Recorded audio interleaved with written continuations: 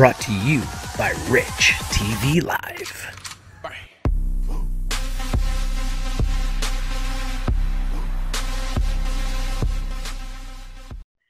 Welcome back, everybody, to Whiteboard Finance. I brought along three excellent guests today because we're talking about the top 3 marijuana stocks for 2019. I have Aaron of Departures Capital, I have Rich TV Live, and I also have Investing Hustler. If you guys have been around the YouTube investing or cannabis stock scene, you guys definitely know of these 3 names. If not, I'll leave a link in the description to their channels below. So as I mentioned just now, we're talking about the top 3 marijuana stocks for 2019 and beyond. We're going to do kind of like a roundtable discussion. These guys have their finger on the pulse of the industry. So I figured instead of me, just talking in front of the camera like I know it all, I'd bring on 3 experts. So everybody just want to introduce yourselves very quickly. Let's start with Departures Capital. For sure. I'm Aaron from Departures Capital. Departures Capital is basically like a news channel. So we do a morning show, a market minute after the market show. We've got our finger on the pulse of the market every day. So we report news and we do talk stock analysis, but we're mainly news, just keeping you up to date on the market. So that's what we're all about. Daily videos, at least 2 videos a day. Cool. Rich? Hey guys, how you doing? This is Rich from Rich TV Live. I've been doing this on YouTube for almost 2 years. We talk stocks, we talk trending topics. We're in the CBD space. We're in the data business for cannabis stocks. So we're in the game and we're proud of it. And thank you guys for having us here today. And we're excited about the collaboration. Great. Investing Hustler. What's up, buddy? What's going on, guys? Obviously, my name's Investing Hustler. I talk about a lot of investing, about hustling. And first of all, I just want to say thank you guys for having me here. I'm like the smallest channel here. I have like 6,000 subscribers. You guys have like 12, 18. I think how much you have too, Marco? 12? So yeah. I'm just honored to be here with you, with the big dogs. So thank you guys for having me. My pleasure, man. So let's get it started, man. Let's get into the top 3 picks. What's everyone's top 3 picks, starting with Aaron with Departures Capital? All right. So, I mean, it is our biggest holding still, Aurora Cannabis. So it's got to be our number 1 pick just because, I mean, I hope they do get a deal sometime. Either way, though, we definitely like the company. We've been with the company for a few years now. So Aurora is our number 1. Number 2, I'm going to have to say Afria because I think either Aurora or Afria is going to get a deal, I hope. And I do like that they're Leamington-based and they're a low-cost producer. So I'm going to pick 2 producers, and I'm also picking number 3, Auxly Cannabis, because I love the streaming model of Auxly. I mean, I've followed precious metal mining stocks for a while. If you're aware of Wheaton Precious Metals, they're a precious metal mining streamer, and Auxly basically has the same business model. They stream, they do have their production facilities, but at the same time, they make a partnership with growers, therefore they can buy the cannabis and not have to worry about all the overhead of all those facilities. So I like the different business models. So those are my 3 top picks. Great. Rich, what do you think, buddy? Wow, there's so many picks. It's so I know. But I'm going to have to say my number 1 right now is T-God, the Green Organic Dutchman. I believe it's extremely undervalued. They are growing globally. They are in multiple continents, multiple countries, and trading at, under $4. So it's a no-brainer for me there. I believe Aleafia Health is going to shock the world like they have already. And they've got the chief of police on their board and in Toronto, which that's a lot of pull there. And I believe they are going to go onto the NASDAQ and they're going to be a huge success. I think that company is poised to explode. And I also believe Suniva. I think Suniva is going to be the canopy of California. I think that is a good position to be in. California has got the same population as Canada. So I think that they're well positioned, especially at the price point that they're at. I believe they're grossly undervalued. And I think those are 3 companies that have very, very great futures. And I believe in 2019, they'll be very successful. Very good. Rich, what do you think, my friend? Jose. Oh, I'm sorry. Did I say Investing Hustler? I'm sorry. I meant to say investing. My bad. Edit that out. This was actually very hard to make a top 3 because like the 3 obvious picks that I would have picked would have been Aurora, Canopy, and Apria, since they're the 3 biggest companies in Canada. But I wanted to pick something that maybe most people wouldn't have heard of. So one of my picks was Planet 13, which just opened the world's largest dispensary in Vegas on November 1st. And on Friday, they went up 17%. And I've actually made a lot of video. I mean, I made one video on Planet 13, but I've talked about Planet 13 a lot. And pretty much they've opened a 40,000 square foot facility in Vegas. And that's only their first phase. And Vegas attracts 55 million tourists each year. I could go on about this company forever, but that was one of my picks. My second pick is, I agree with Rich, with T-God, which is an organic company. And I feel like the name T-God alone, the organic thing alone, is really good for T-God. And at the price they're at right now, which is below their IPO, I think it's a very good grab, especially I think Thursday or Friday, they were below $2. I think they were around $2.50. So that was a really good grab for T-God. And they have like they have a global mindset. They have a facility. They're planning to open in Europe. They have a partnership in Jamaica where they're producing weed at 20 cents per gram, which is really amazing.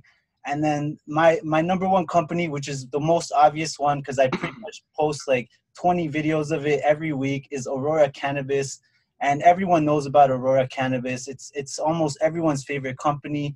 I'm pretty sure we could all agree with Aurora Cannabis. So those are my three companies. Great. Okay. So just to give a quick list of my three going into this video, I'm not going to go into depth because you guys already touched on them. So I was going to do Canopy Growth just because it's the big dog. They just closed the $4 billion deal with Constellation Brands.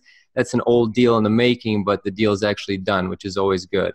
They're acquiring everybody left and right. I think they're trying to dominate the hemp market. My second pick was Aurora for obvious reasons. They're one of the bigger dogs as well. I'm not going to go into detail on that one. And also my sleeper pick was Planet 13. So I agree with you, Investing Hustler. They're definitely in a good tourist market. I just got back from Vegas about a month ago with my wife, and you can definitely smell different smells on the strip than you used to. Just the open containers. Now it's a little bit more aromatic.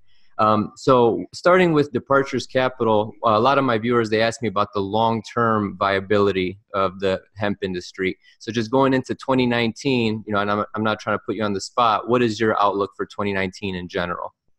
Well, I think it's really going to be dependent on supply and demand, right? So if supply, well, I mean, what we've been seeing is supply hasn't even been meeting demand. So that's kind of the opposite of what we've expected. We expected demand to way over exceed supply, right? So if we keep seeing those positives and, the Ontario Cannabis Store can get their stuff together and like we've had some issues with that, I feel like it could be very positive.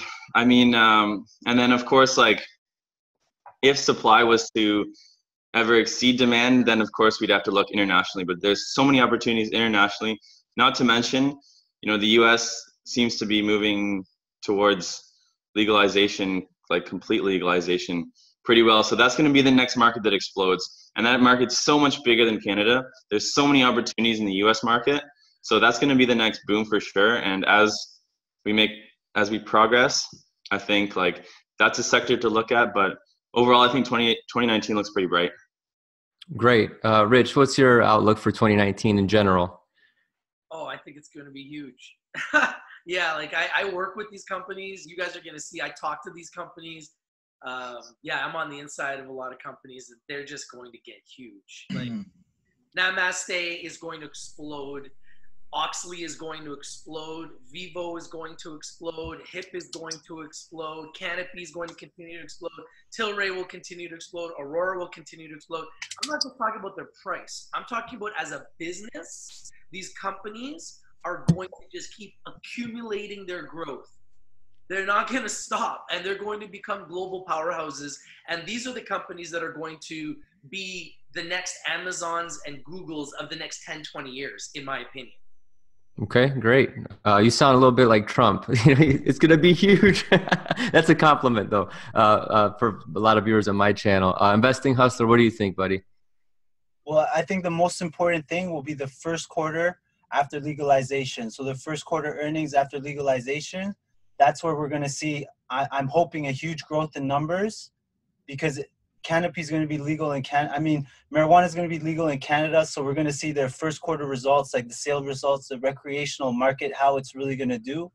On top of that, I do feel like a lot of these companies have to go global, because Canada only has, I think, a population of 28 million. And then you look into Europe where they have like 700 million. You look into the US where they have hundreds of millions of people. So the companies that are looking to expand globally, those are the companies that are really going to blow up. And the companies that are just focusing inside Canada, they might die down a little because Canada's population is not that big compared to the rest of the world. So those are my thoughts. Okay, very good. All right, guys, thank you so much for your input. Any other questions or any other hot buttons that people may want to know about the top 3 marijuana stocks for 2019? Any quick blurbs at the end? I just think all your guys' picks are really good. I think everybody's picks that I thought were bad. So from that perspective, I was quite pleased. Okay, if we had to agree on a number one, is there a consensus here, or are we all going to stick with our own number ones? I don't know. What's your guys' number one? I feel like the obvious one is Aurora. I could definitely agree with Aurora. But I don't think Aurora is going to see the most growth because I feel like the smaller companies might see the most growth because it hasn't been tapped into yet. Yeah. Like that was my dog. I don't know if you guys heard that. Planet 13 is only selling at around $2. If that grows all the way to $10 to $8, that's almost 5 times growth. Aurora, I could see it growing maybe to $15 max, which is less than double. So, but Aurora is the safest bet. I don't know. What do you guys think? That's a good point. I agree with you. I mean, I don't know if Aurora is a safe bet. I mean, it is a safe haven for me. I just bought some because I saw it at 15 and then it went down to 8. So I was like, okay, let me buy some at 8. But I still think that the highest it's been is 15 and the lowest has been recently is 5. So we could see it go down a little bit lower. Do I think it's going to be the number one pick of 2019? Probably not. It definitely wasn't the number one pick of 2018. I think the number one pick of 2018 was probably Tilray. Tilray, yeah. I mean, Tilray went to $300, right? From $20. I mean, in a short period of time, Tilray went up 10x in literally 2 months. And what about IGC? What about IGC? Yeah, IGC. But another one I was going to say was CVSI. CVSI was up like 4,000% this year. Oh, wow. Right? Until Andrew Left got his hands on it. Right? So there's a lot of companies that have done really well. Aurora's been a safe haven for me. It's always been my number one. But it's hard to predict what's going to be the number one for 2019. It'll most likely be something we didn't talk about. Yeah, very true. That's a possibility. Could be like a penny stock like Cali. Couldn't make it. Have you guys seen that penny stock Cali? K-A-L-Y in America? It's up over 2,000% in the last 2 weeks. Yeah, well, you've told me about it. I've actually put it on my watch list. That's a penny stock, right? So sometimes you can't compare an Aurora to a penny stock that has a chance to go up thousands of percent from the bottom, right? So most likely none of these picks will be the number one pick, but it would be nice if Aurora went up like 10x.